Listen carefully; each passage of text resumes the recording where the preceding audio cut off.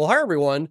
I have a brief but important update to my video that I posted on September 28th, 2025 about the leaked forensic evaluation report for the westbound Washington Bridge in Rhode Island. And I'm doing this update today on October 3rd, 2025, because earlier this morning, the website What's Going On in Rhode Island posted a follow-up. They're the ones that released the initial portions of this evaluation report from WJE. And now they followed up with additional documentation, including emails between Jenny Elsner and the state of Rhode Island's state bridge engineer. So this report that was leaked to local media as well as social media news sources was dated April 5th, 2024. That was the subject of my video from a few days ago. And because of the leak to various outside sources, up until that time, it had only been in the possession of a few people.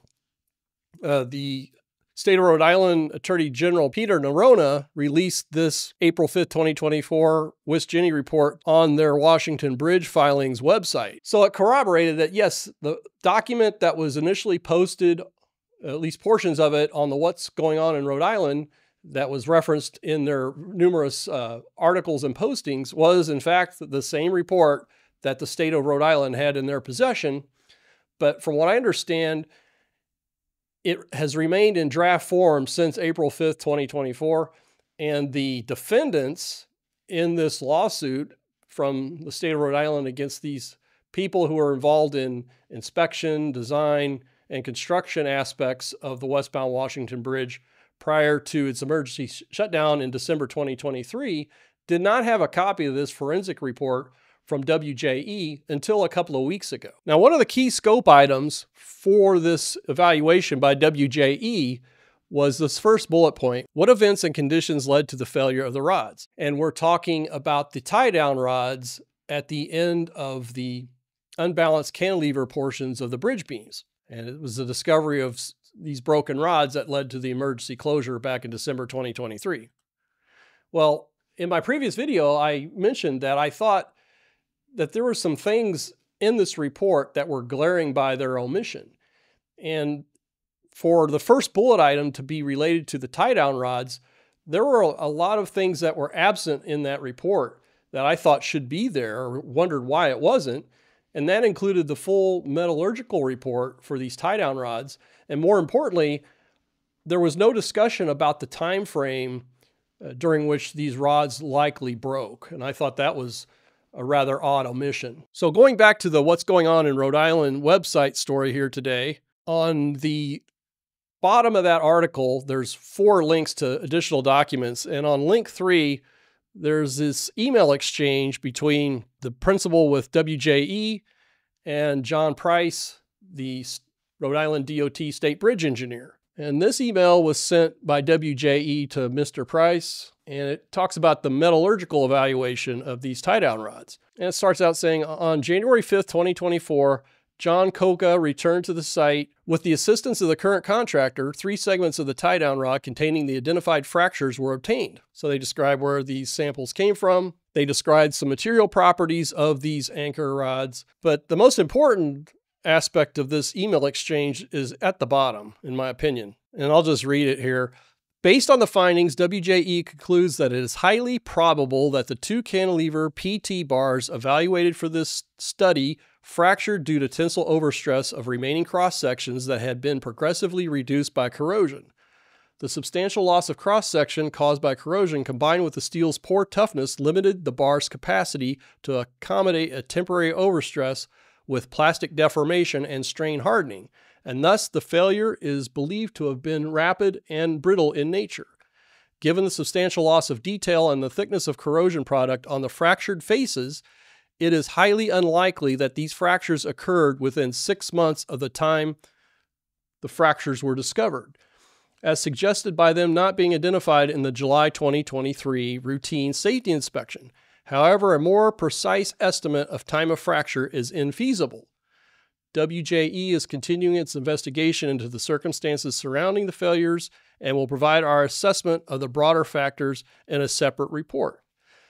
So again, these email exchanges were previous to the April 5th, 2024 draft report. And these emails suggest that these were discussions about earlier drafts of this report. And so the fact that they're mentioning that these anchor rods were broken well before the July 2023 inspection eliminates or discredits one of the early false narratives that RIDOT Director Peter Alviti promoted in the early days following the emergency closure of this bridge, in that he said that the anchor rods failed between the July 2023 inspection and their incidental discovery in December of 2023, which led them to close the bridge.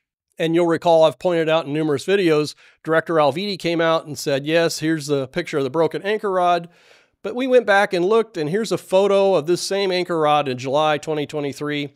And look, it's not broken. And I've mentioned in numerous videos that this is not a valid comparison because you cannot see in the July inspection photo on the left the actual location of the rod that was subsequently found to be broken. So I couldn't understand at the time how any degreed engineer, let alone a professional engineer, as apparently Director Alviti is, would assert such a claim, because anybody with just basic common sense would know that this is not a valid comparison. So again, the Wisjenny email exchange with the bridge engineer from Rhode Island DOT says very clearly that there's rust, corrosion on the face of the anchor rods. That means it occurred well before this discovery, many, many months, if not years. And I'm summarizing here, paraphrasing, prior to the discovery in December 2023, and certainly before the July 2023 inspection. So let's go back. This is an interview that was conducted last Friday, September 26, 2025, when this draft forensic report was made public. It's out, and that's good. And we were told, instructed not to have it out there. Okay. If you think Governor Dan McKee was happy that this report was made public, I don't know what to tell you. I certainly don't believe he's happy about it. But let's take him at his word, because there's more cleanup here that needs to be done, in my opinion. Again, this report is labeled draft and was issued April 5th, 2024. So my question, I have several. Why was this apparently the only report provided? The email exchange that was referenced on the What's Going On in Rhode Island website indicates numerous drafts of this report. So to me, one draft is as good as another. Another question is, why apparently was this report not finalized? Now, Tim White with WPRI last Friday reported that in Rhode Island, if a report is labeled draft, it's not subject to disclosure under public records requests. So it appears to virtually anybody with two brain cells they can rub together that the state kept this report labeled draft and planned to in perpetuity to not make it public. And another thing, what I'm told from insiders here, is that this draft report, even this April 5th, 2024 version, wasn't made available to the defense team, the people, the numerous parties, 13 parties that are being sued by the state of Rhode Island relative to the westbound Washington Bridge, until a couple of weeks ago. So again, why is that? So to recap my questions is, where are the earlier versions of this draft report, and why aren't they being made public?